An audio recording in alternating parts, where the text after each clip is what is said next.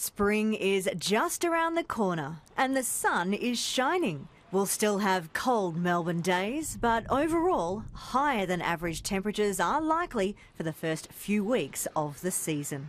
Then it could be a wet one.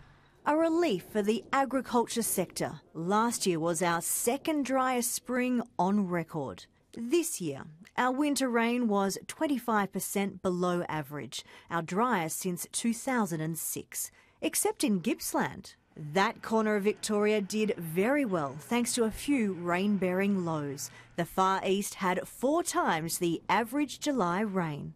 Now, the global pattern is shifting. In the Pacific Ocean, we're likely to have a La Nina that helps push the rain towards us. The Indian Ocean is also likely to push the rain to us, similar to La Nina but without the fancy name.